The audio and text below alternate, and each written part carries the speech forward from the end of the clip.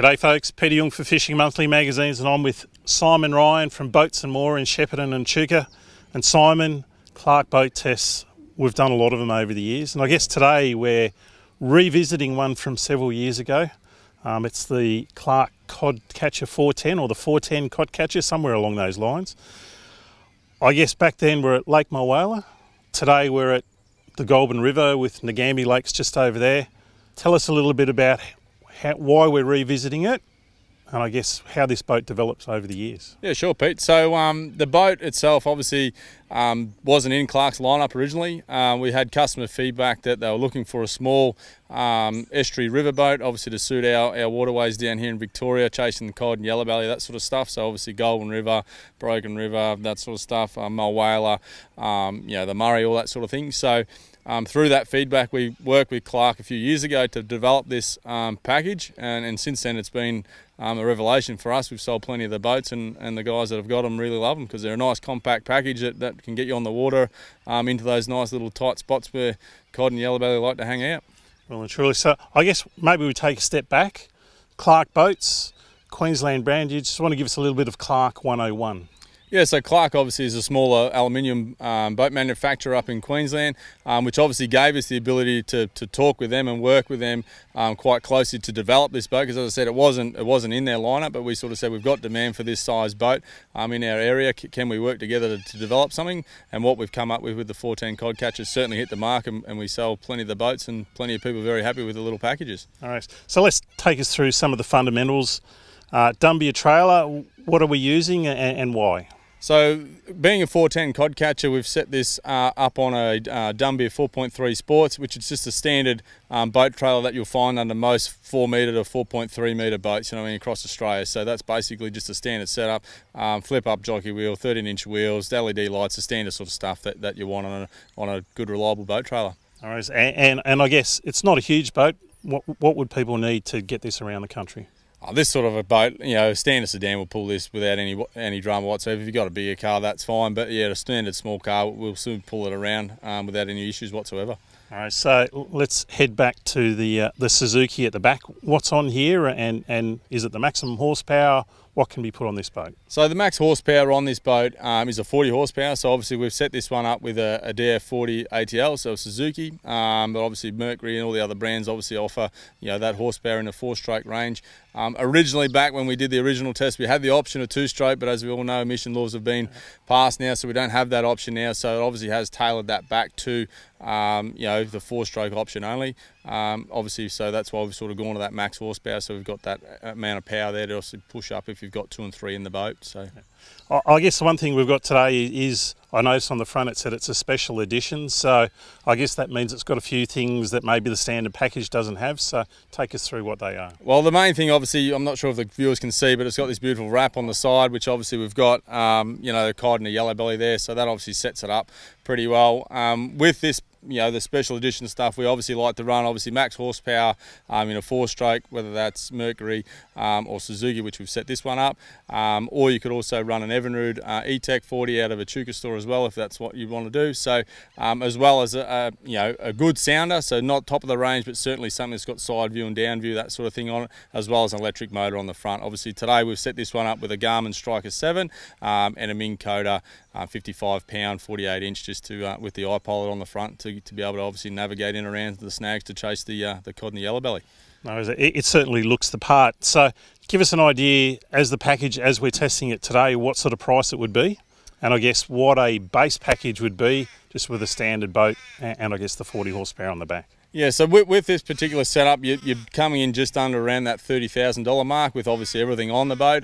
They're coming in now obviously with the 44 strokes and stuff in that mid-20s range, so that 25 to 26, depending on whether you want a bimini and boat cover, what other options that you may want in the package. But they're certainly in that 25, 26 area, on the water, ready to go, fishing, Well, and surely. So I know people will want to know how to contact you and the best way to do that, so just take us through your contact information and where they can get hold of you. Yeah, so obviously like everyone now, website's probably the main thing that people like to go to, so obviously our website's just boatsandmore.com.au, or if you want to give us a call on the phone, the Shep store is 0358 222 108, or the Echuca store is 0354 821 992. As well, I'm sure you'll get a few phone calls. I know this much, I don't know about you, but I'm itching to jump in this and just to see, I guess, how different it is. I'm sure it's a little bit different, but not too much. It was pretty good the first time round, so let's take this out and show you what it's all about.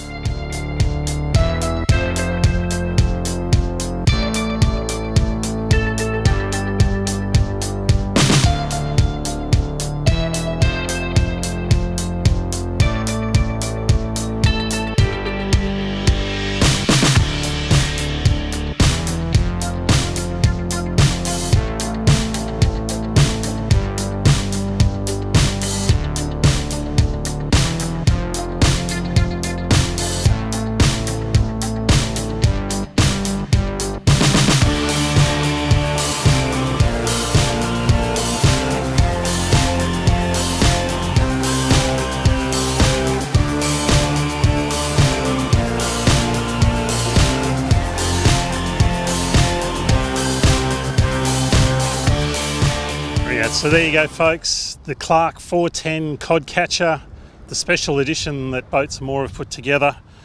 Let's go straight into performance figures. Ultimately, the Suzuki 4-stroke, I've got to say, from the very first test that we did with a Suzuki 2-stroke, 4-stroke on the back of this really does make a big difference. So wide open throttle, 6,000 revs, 14 litres per hour at 45 kilometres per hour. So does get up and go if you want to. That's with one person on board. It takes a little bit more to get it going once you've got two people on board, but still does very well. Best economy was at about 4,500 revs. We did 30 kilometres an hour using 7 litres per hour. So the lean burn technology in the Suzukis, as we all know, works very well. And the 40 on the Cod Catcher works very well as well. I guess the thing with a boat of this style, there's a few things in my mind that you have to have. It's most probably 3 things, to be honest. So firstly, I think you need to be able to launch and retrieve yourself. It needs to be easy to tow, and this definitely ticks all of those boxes. You certainly don't need the 4-wheel drive that we towed the boat with today. I think a family sedan will get you out there, get you on the water, and you can either launch and retrieve it, drive on, drive off like we did today, or it'll be very easy just to tie a rope, get it on, and you'll be out there fishing. Number 2, stability while you're going and at rest. It really needs to be a fishing platform. You want to be able to cast lures, you want to be able to take advantage of that electric motor at the front. The stability at rest is very good. It is a small boat, so you're going to expect a little bit of rocking, and certainly when I was using it to take photos of the other boat we tested today, there is a little bit of rocking, but certainly not enough that you'd feel uncomfortable. So again, ticks that box very well.